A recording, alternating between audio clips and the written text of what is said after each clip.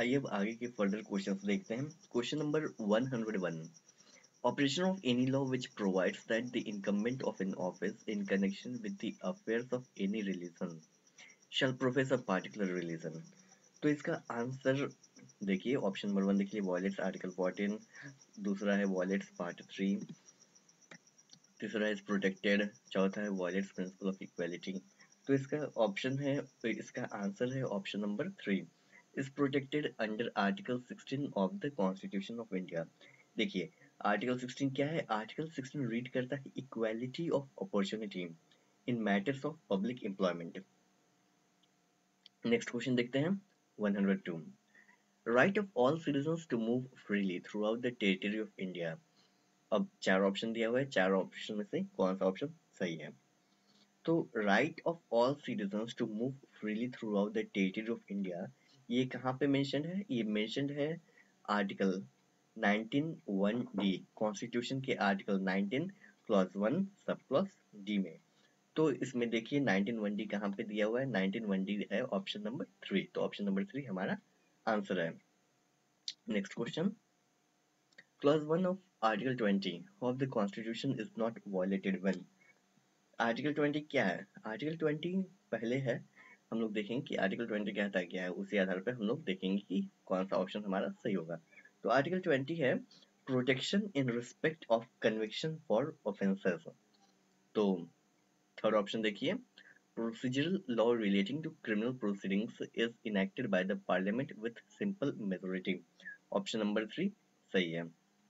बाकी ऑप्शन देखते हैं। पहला ऑप्शन है substantive law with greater punishment in criminal proceedings with retrospective effect is enacted by simple majority। तो जितना ये जो है ग्रेटर पनिशमेंट, तो ग्रेटर पनिशमेंट नहीं हो सकता है। जितना पनिशमेंट दिया गया है केवल उतना ही मैक्सिमम पनिशमेंट, जितना दिया गया है उतना ही मैक्सिमम पनिशमेंट अवॉर्ड किया जा सकता है, उससे ग्रेटर नहीं दिया जा सकता है। Option number second, substantive law with greater punishment, यहाँ भी ग्रेटर पनिशमेंट की बात आ रहा है, तो ये भी ऑप्शन गलत है। चौथा, greater punishment is imposed under the new law is made applicable to pending criminal proceedings। तो जो पहले से पेंडिंग है उस पे जो जनरली क्या होता है कि जो न्यू लॉज आते हैं वो रिट्रोस्पेक्टिव है, इफेक्ट है, जो पहले से पेंडिंग है उस पे अप्लाई नहीं होता है। नेक्स्ट क्वेश्चन देखते हैं, question number 104। Right to stand for election to the parliament क्या है? Is a fundamental right? नहीं, फंडामेंटल राइट नहीं है, is only a statutory right. तो ऑप्शन नंबर 2 हमारा सही है। Next question 105। Article 30 of the constitution of India applies to. Article 30 किसको अप्लाई होता है? तो सबसे पहले अप्लाई होने के लिए हमें जानकारी होना चाहिए आर्टिकल 30 है क्या। आर्टिकल 30 है right of minorities to establish and administer educational institution. तो माइनॉरिटी कहाँ पे है? All minorities, option number 3, all minorities whether based on religion या लैंग्वेज। जो भी माइनॉरिटी है, या तो वो रिलीजन के तौर पे माइनॉरिटी है या लैंग्वेज के तौर पे माइनॉरिटी है, वहां पे आर्टिकल 30 अप्लाई होगा। तो हमारा ऑप्शन नंबर 3 सही है। Next question 105। Term रिलेटर is relevant when. रिलेटर कहाँ पे रेलिवेंट है? तो option number 3, writ in the nature of वो वारंटो। तो रिलेटर क्या होता है? अ रिलेटर is a person upon whose complaint or at whose instance an information or writ of quo warranto is filed। Next question 107। Executive power of the union। तो इसका option number 2 is required to be made and executed in the name of the president। और इसका reference मिलेगा आपको article 53 clause 1 में। Article 53 क्या है? Article 53 है executive power of the union. जो प्रेसिडेंट होते हैं वो एक्सिक्यूटिव पावर होते हैं। Next question 108। Jurisdictional power of the high court under article 226 of the constitution of India is similar to jurisdiction of the supreme court under article 32 of the constitution. तो option number 2 हमारा सही है। Article 32 के अंदर में हम लोग supreme court जाते हैं और आर्टिकल 226 में हाई कोर्ट जाते हैं। तो ऑप्शन नंबर 2 हमारा सही ऑप्शन है। Next question number 109। Decision of the Supreme Court in the case of Kusum Ignores and Alloys Limited versus Union of India। ये इसका ऑप्शन नंबर 2। किससे रिलेट्स करता है ये? Territorial jurisdiction and forum convenience. तो इसका ऑप्शन नंबर 2 करेक्ट आंसर है। Next question, appointment of persons to be district जजेस in any state is made, कहाँ पे मेड होता है? तो इसका option number by council of ministers या by the governor. Option number 2 हमारा सही है, by the governor of the state in consultation with the high court exercising jurisdiction in relation to such state. तो हमारा ऑप्शन नंबर 2 सही है। और इसका रेफरेंस आपको मिलेगा आर्टिकल 233 प्लस 1 में। आर्टिकल 233 क्या है? आर्टिकल 233 है अपॉइंटमेंट ऑफ डिस्ट्रिक्ट जजेस। Next question 111, the Protection of Civil Rights Act 1955 was enacted to give effect. Protection of Civil Rights Act 1955 किसके लिए इनेक्ट किया गया था? कौन सा आर्टिकल को इफेक्ट करने के लिए इनेक्ट किया गया था? तो इसका आंसर है ऑप्शन नंबर 2, आर्टिकल 17। आर्टिकल 17 क्या है? Abolition of untouchability. Next 112, according to Article 39A of the Constitution, what does the legal system of the country seek to promote? तो सबसे पहले देखते हैं कि आर्टिकल 39A है क्या। आर्टिकल 39A है equal justice and free legal aid. तो इक्वल जस्टिस वाला देखिए कहाँ पे हम लोग का है, ऑप्शन नंबर 3 इक्वल जस्टिस। तो ऑप्शन नंबर 3 हमारा सी है। Next question 113, a law placed in the 9th schedule of the Constitution can only be struck down by the Supreme Court if the court is satisfied that such law violates Part 3 of the Constitution. Can only be struck down by the Supreme Court if the court is satisfied that such law violates the basic structure of the Constitution. तो हमारा option number 2 right answer है। Next question पे बढ़ते हैं 114, which is the appropriate writ to be issued against a person believed to be holding a public office to which he is not entitled? तो इसका right answer है option number 4 को वारंटुम। तो को वारंट क्या होता है? देखिए, द रिट ऑफ को वारंटू is issued against a person holding a public office asking him by what authority he holds that office. Next question 115, to determine whether a practice is protected by Article 25 Clause 1 of the Constitution of India, the party seeking such protection has to establish that Article 25 को अगर कोई party कहता है कि वो उसका कोई practice article 25 के तहत 25 क्लॉज 1 के तहत में प्रोटेक्टेड है, तो उसे क्या एस्टेब्लिश करना पड़ेगा? तो इसका सबसे पहले देखते हैं कि आर्टिकल 25 है क्या। आर्टिकल 25 है freedom of conscience and freedom of and free profession, freedom of conscience and free profession, practice and propagation of religion. तो हमारा option number 2, the practice is an essential religious practice, ये option हमारा सही है। Next, in a review petition under Article 137 of the Constitution, oral hearing is open court is mandatory in all cases where the decision being reviewed imposed the death penalty on the petitioner। तो option number 2 सही है। और इसका reference मिलेगा आपको article 137 में। 137 है review of judgements और orders by the supreme court. Next 117 में in Singhal versus Union of India, the Supreme Court। तो इसका option 1 struck down section 66A Information Technology Act 2000 in its entirety for violating Article 19(1)A and not being saved by Article 19(2)। Option number 1 सही है। तो section 66A information technology act का था क्या? Section 66A था punishment for sending offensive messages through communication service etc. Next question 118, a private organization hires an employee at less than the minimum wage by this act, a क्या करता है इस act से?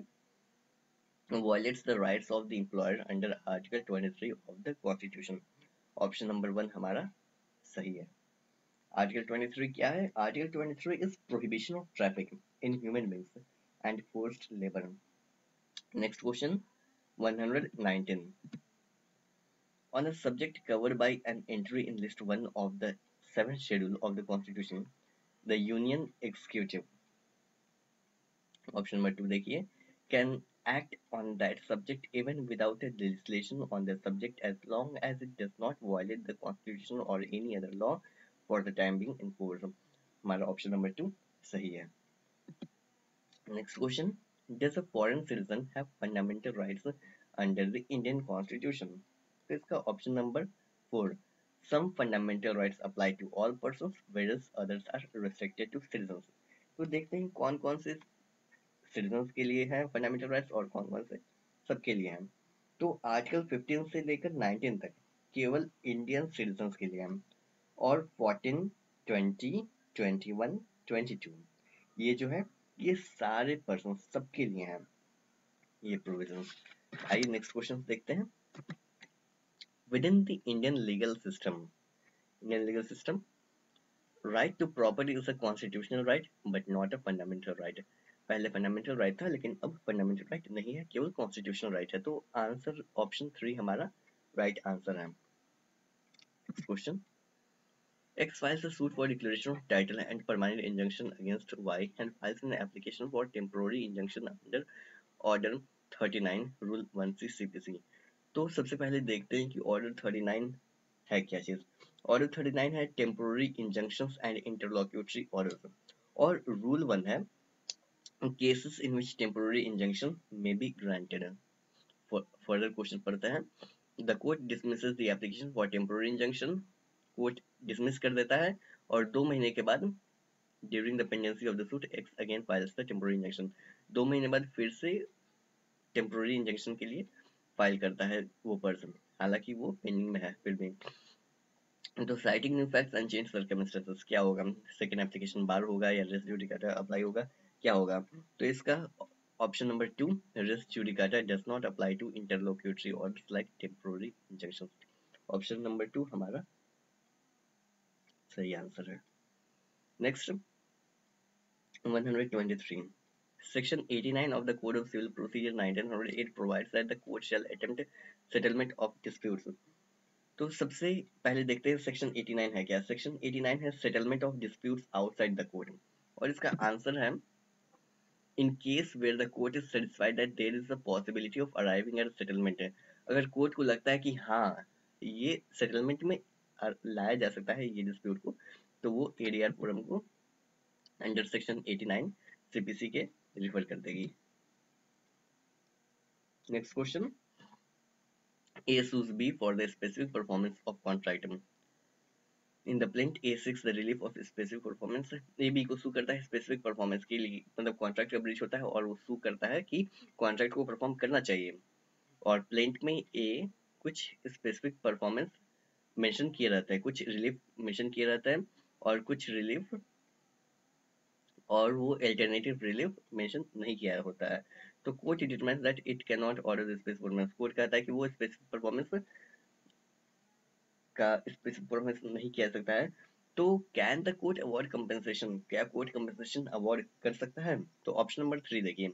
Compensation can be awarded only after the court allows the plaintiff to be amended for including a claim of compensation. Compensation केवल तभी allowed होगा जब court ने अलाउ कर दिया और जो पार्टी है वो अमेंड कर लिया अपना प्लेंट कि हाँ अगर स्पेसिफिक परफॉर्मेंस नहीं होगा तो कंपेंसेशन लेने के लिए भी राजी है. इसका ऑप्शन नंबर 3 हमारा सही आंसर है और इसका रेफरेंस मिलेगा आपको स्पेसिफिक रिलीफ एक्ट 1963 का सेक्शन 21 सबसेक्शन 5. सेक्शन 21 क्या है. सेक्शन 21 है power to award compensation in certain cases. Next question 125. Which of the following does not have to be pleaded in an application for temporary injection. temporary injection के लिए क्या plead नहीं किया जाएगा. पहला ऑप्शन सही है. मालाफाइड इंटेंशन, ऑपोजिट पार्टी का इंटेंशन मालाफाइड है, सही नहीं है, गलत इंटेंशन है, ये प्लीड नहीं किया जाएगा. In an application for the temporary injunction क्या क्या प्लीड किया जा सकता है टेम्पोररी इंजंक्शन में. तो पहला है कि जो प्लीड किया जा सकता है वो बाकी रेस्ट तो 3 है ही. क्या क्या है. Prima facie case in favour of the applicant. Prima facie option number 3 ये किया जा सकता है, मतलब क्या क्या प्लीड किया जा सकता है, क्वेश्चन है क्या प्लीड नहीं किया जा सकता, तो ऑप्शन नंबर वन हमारा सही है, ये प्लीड नहीं किया जा सकता, मालाफाइड इंटेंशन ऑपोजिट पार्टी का प्लीड नहीं किया जा सकता है। तो क्या क्या प्लीड किया जा सकता है, प्रामा फेसाई केस को प्लीड किया जा सकता है, irreparable harm to the applicant ये प्लीड किया जा सकता है, balance of convenience in favour of the applicant ये भी प्लीड किया जा सकता है। चौथा क्या प्लीड किया जा सकता है, fair conduct on part of the applicant ये प्लीड किया जा सकता है। और पांचवा डिले और latches on part of the applicant ये भी प्लीड किया जा सकता है।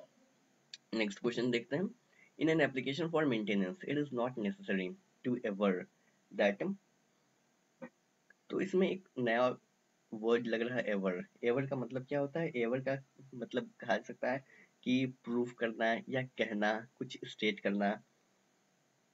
तो इसका ऑप्शन नंबर हमारा three, the husband has treated the wife with cruelty, ये हमारा राइट ऑप्शन है,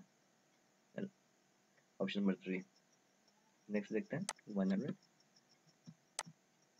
127, A an Indian citizen enters into a contract with B, A Indian citizen है और बी एक यूएस का सिटीजन है, कॉन्ट्रैक्ट में दोनों आता है, ए इंडियन है बी यूएस का है, और कुछ डिस्प्यूट अराइज हो जाता है कॉन्ट्रैक्ट के बीच में, तो बी जो होता है बी यूएस का है, वो फाइल कर देता है सूट अपने न्यूयॉर्क में, और ए काउंटर क्लेम कर देता है उसी सूट में, और फिर सब्सिक्वेंटली क्या करता है, ए सूट फाइल कर देता है न्यू दिल्ली में भी। तो is the letter court bar from trying the suit, तो जो न्यू दिल्ली में जो न्यू दिल्ली वाला कोर्ट है, क्या वो बार होगा सूट को ट्राई करने से? इसका ऑप्शन नंबर थ्री, नो, वो बार नहीं होगा, because the pendency of a suit in a foreign court does not preclude courts in India from trying a suit based on the same cause of action। हमारा option number three सही है। Next है 128, इन a contractual dispute between two parties A and B, contractual dispute हुआ है A and B के बीच में, और ए file कर देता है सूट न्यू दिल्ली में जहाँ पे कॉज ऑफ एक्शन अराइज होता है, और 2 दिन बाद बी फाइल कर देता है सेम सेम मैटर को कहाँ पे, मुंबई में जहाँ पे ए रहता है, और the pendency of the first suit is not brought to the notice of the court इन मुंबई में, मुंबई में जो जो सेकेंड टाइम अप्लाई किया सूट फाइल किया गया है सेकेंड पार्टी के द्वारा, ये वहाँ पे ये नहीं बताया गया है, pendency of the first suit के बारे में नहीं जानकारी दिया गया है। The court pronounces judgement in second suit, और जो सेकंड सूट में हुआ है वहाँ का कोर्ट जो है प्रोनाउंस कर देता है जजमेंट फर्स्ट सूट से पहले।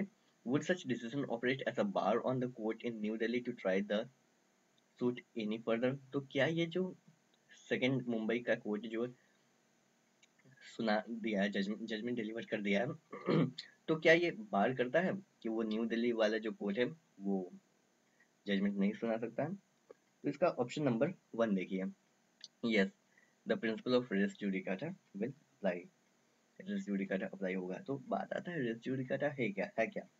Race judicata means a matter that has been एजुडिकेटेड bye competent court and therefore may not be pursued further by the same parties। Next question देखते हैं 129, A filed a suit against B seeking three reliefs। A B के against में suit file कर देता है और उसको 3 relief चाहिए होता है। The matter was decreed in A's favor and the first relief was partially granted to A। A के फेवर में डिक्री दे दिया जाता है और उसको पहला रिलीफ मिल जाता है, और the decree was silent as to the other 2 relief, और दो रिलीफ थे उस पे डिक्री कुछ कह रहा नहीं है। Can a file a second suit, क्या ये 2 रिलीफ के लिए ए फिर से सूट फाइल कर सकता है? तो option number one, no, the bar of race judicata will apply, वो फिर से फाइल नहीं कर सकता है, रेस जुडिकाटा अप्लाई होगा। Question number 130, the subject matter jurisdiction of a civil court extends through all claims of civil nature unless their cognizance is expressly or impliedly barred। तो option number two हमारा सही है, और इसको refer कीजिए CPC का section 9 में, CPC का सेक्शन 9 है, courts to try all civil suits unless barred। Next question 131, a confession made by an accused is relevant and admissible when it is extrajudicial, voluntary and truthful and beyond reproach। Option number one हमारा सही है। Next question 132, a person wise convicted for the offence of kidnapping, 1960 में कोई person है वो kidnapping के लिए convict होता है और वो 3 साल के लिए उसको सजा हो जाती है, जेल हो जाती है। On release from the Tihar jail he is अप्रहेंडेड for commission of murder, release हो जाता है, फिर वो मर्डर के लिए डिटेन कर दिया जाता है उसे, और वो सेंटेंस हो जाता है लाइफ इम्प्रिजनमेंट में। लाइफ इम्प्रिजनमेंट के लिए कब? 1990 में। Is this a violation of article 20 of the constitution? क्या ये वायलेशन है आर्टिकल 20 का? तो आर्टिकल 20 क्या है? आर्टिकल 20 है protection in respect of conviction for offences. हम लोग पहले समझ लेते हैं कि आर्टिकल 20 है क्या। आर्टिकल 20 है protection in respect of conviction for offences, कि कुछ कुछ ऑफेंसेस हैं जिनके अगेंस्ट में प्रोटेक्शन मिला होता है। तो इसमें इसमें कुछ पॉइंट्स हैं। क्या क्या पॉइंट्स हैं? Can not be convicted for the violation of law not enforced at the time of commission.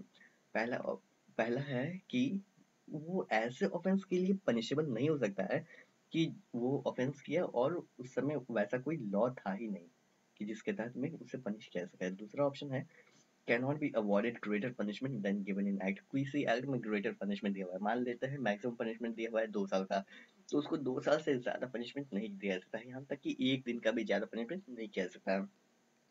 तीसरा पॉइंट है cannot be punished again for same offence. Double जी बार आ जाएगा कि सेम ऑफेंस के लिए वो 2 बार पनिश या 2 बार 3 बार, एक बार से ज्यादा पनिश नहीं किया सकता है। चौथा आएगा cannot be witness against himself, खुद के ही अगेंस्ट में वो विटनेस नहीं बन सकता है। तो ऑप्शन नंबर 2 हमारा आएगा कि article 20 of the constitution, article 20 का कॉन्स्टिट्यूशन का आर्टिकल 20 का वायलेशन होता है ऐसा? नहीं, वायलेशन नहीं होता है। क्यों नहीं हो रहा है? क्योंकि पहला देखिए 1960 में वो कन्विक्ट हुआ है किडनैपिंग के लिए, और फिर 1990 में वो उसे उसे इम्प्रिजनमेंट किया गया किस चीज के लिए? मर्डर के लिए। दोनों दो अलग अलग ऑफेंसेस हैं, तो इसीलिए आर्टिकल 20 का वायलेशन यहाँ पर नहीं होता है। Next question 133, summons of a suit cannot be served bye. Option number 4 sending the summons to a friend of the defendant, defendant के फ्रेंड को भेजकर समन का सर्विंग नहीं हो सकता है। ऑप्शन नंबर 4 हमारा सही है। Next question 134, a suit under order 37 of the code of civil procedure 1908 can be based on। तो हमारा ऑर्डर 37 क्या है? ऑर्डर 37 है समरी प्रोसीजर। तो हमारा ऑप्शन नंबर 1 हुंडी राइट आंसर है। हुंडी क्या है? हुंडी एक फाइनेंशियल इंस्ट्रूमेंट टाइप का है जो कि मेडिवल इंडिया में डेवलप हुआ था, और ये एक काइंड ऑफ क्रेडिट इंस्ट्रूमेंट है। Next question 135, the following agreement is lawful. कौन सा एग्रीमेंट लॉफुल है? An agreement for sale of future goods, future goods का एग्रीमेंट लॉफुल है। और बाकी क्या देखते हैं? बाकी है an agreement to kill Z, किसी को मारना है और ए एंड बी के बीच में एग्रीमेंट होता है, तो ऐसा एग्रीमेंट अनलॉफुल होगा। An agreement between Z ex husband and wife, कि जो हस्बैंड है वो 5 बार शादी करेगा, ये भी अनलॉफुल है। और चौथा ऑप्शन है an agreement to divide proceeds of crime, कोई क्राइम करके कुछ मिला है, मान लेते हैं चोरी करके कुछ पैसे मिलते हैं, तो उसमें से जो चोरी के पैसे बांटने का एग्रीमेंट है, ऐसे एग्रीमेंट भी अनलॉफुल होगा। तो इसका राइट ऑप्शन होगा कौन सा लॉफुल है? An agreement for sale of future goods, option number 3 हमारा राइट है। Next question 136, N injunction can be granted. Option number 4 सही है, when necessary to prevent multiplicity of judicial proceedings। Next question 137, state of a partner who dies is not liable for acts of partners done after his demise। वो मर जाता है, उसके बाद अगर partners कुछ करते हैं तो जो पार्टनर है, मरा हुआ पार्टनर है, वो या उसके रिप्रेजेंटेटिव लायबल नहीं होंगे। तो ऑप्शन नंबर 1 हमारा सही है। नेक्स्ट क्वेश्चन 138 है, अ पार्टी रिसाइनिंग और कॉन्ट्रैक्ट, पार्टी रिसाइन करता है contract, is not entitled to damages, can sue for declaration of specific performance, can not Sue but defend, can sue for damages। तो option number 4 can sue for damages हमारा right option है। 139, liability of guarantor is, guarantor का liability क्या है? Joint and several with the principal debtor, हमारा option number 1 सही है। और इसका रेफरेंस मिलेगा आपको कॉन्ट्रैक्ट एक्ट का सेक्शन 128 में, सेक्शन 128 है sureties liability. Next question number 140, issues in a civil court are framed, issues कब फ्रेम होते हैं? After written statement is filed. सो हमारा ऑप्शन नंबर 2 राइट है। Next question 141, when the defendant is proceeded ex parte after filing written statement, तो क्या होगा? तो option number 2 होगा, the defendant can participate in future proceedings when the defendant is proceeded ex parte by filing. When the defendant is proceeded ex parte after filing written statement, the defendant can participate in future proceedings. Option number 2 सही है।